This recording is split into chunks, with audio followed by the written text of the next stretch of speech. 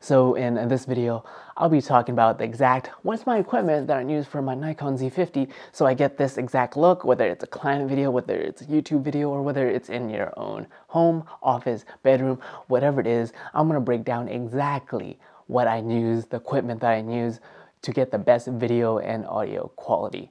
And you're wondering, wait a minute, that's not really autofocus. The color's a little off. What's going on?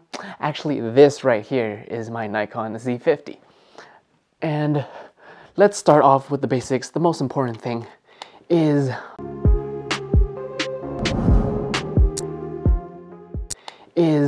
audio, right? And if y'all don't know yet, I always use, this is my go-to mic. I've used this for the past 3-4 years now. For even my client videos, this is the Rode Link Wireless Lav. This is the original version where it is bulkier compared to the Wireless Go, where it's much more compact, but it is still my go-to main audio source. And I have the recording levels set at 7, where when I shot with this guy, the D5200, I shot it at the audio recording level 6. So we're gonna get into what exactly is my setup. And for audio as well, this is the D4. It has the double-ended mic, so if I'm behind or front of the camera, it doesn't really matter. I can still record audio. I made a video on that, link in the description below. And the most important thing is, am I using to hold my Nikon Z50? I have the Manfrotto Advanced Compact, super light, super portable, and it is my go-to tripod for when I want to run and gun and I have to, it's just me, I don't have any assistants carrying it. This guy is super light, carbon fiber, you know, goes about 6 feet in terms of height. And what I like about it, it has this button right here. Pull that off, it is a quick release. Actually, I'm gonna do it so y'all can see what I actually mean, right? Because people might be visual learners, you know? Here you go, see? Base plate, bam, bam, you're ready to go. Next is where we're talking about is lighting. And one of the magics is you don't really see what's behind the shelf. It's a little messy, but that's the magic of video work, right? So right here, like you already know, you've seen that video, I am using the Mount Dog ring light. Check out the stats of the voltage, and it is the 16-inch version. What I like about it, if you haven't seen my other videos, I can change the color temps right here, as well as it is dimmable. It uses the same tripod as all the stands, as a little different compared to, let's say if you get the newer, I'll talk about that guy in a minute, but this is the Mount Dog light stand, which I like because it is a different quality and it's not that twisty type of thing guy over there, but I'll talk about that in a minute. Solid tripod, but the thing with all these ring lights, the stands, is gets a little wonky sometimes, so just make sure everything is tight. And that is my main source. I don't have it right here, right in front of the ring light. I have it just off to the side.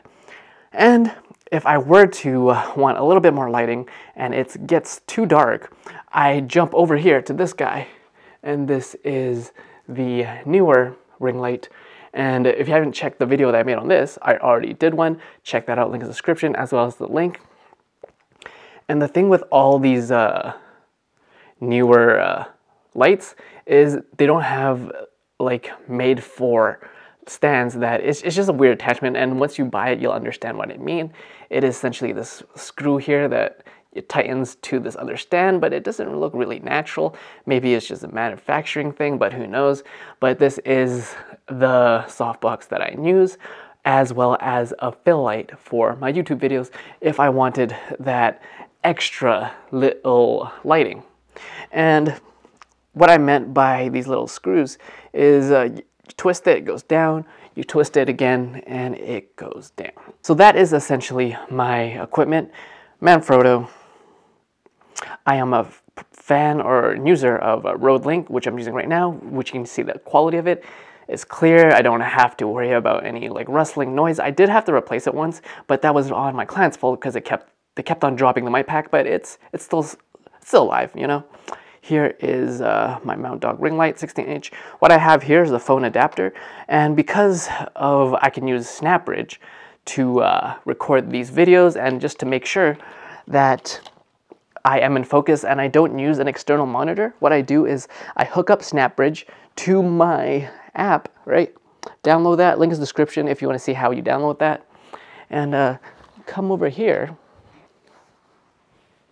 I come over here, put my phone right here in the middle, snap that on, see how it goes, bam.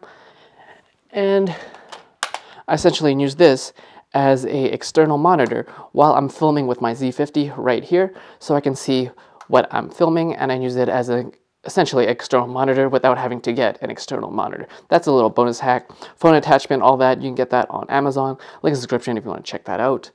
And last but not least, if you're already wondering, that is a coffee stain, don't worry about it.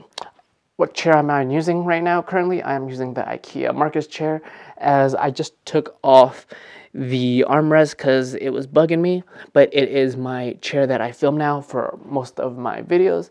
And yeah, guys, this is my entire setup for my Nikon Z50 and how I get that YouTube studio-esque look for all my videos. And the more videos I film, the more I am to tweak and make my overall video quality viewing experience for you guys a little better.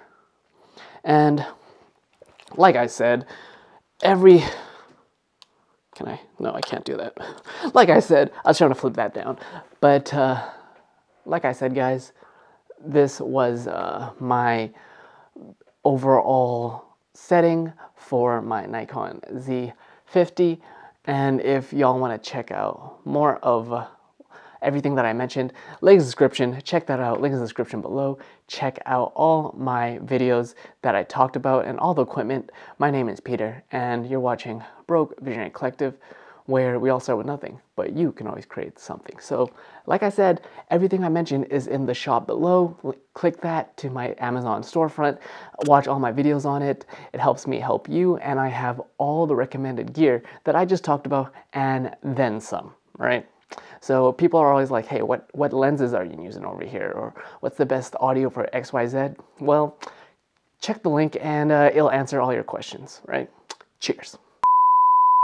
Wasn't pressing record. Shit. Let's do that again.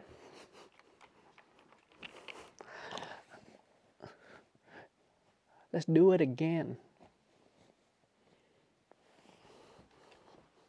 Don't you hate it when I don't press record? God damn it. This is the real behind the scenes, guys. The real behind the scenes.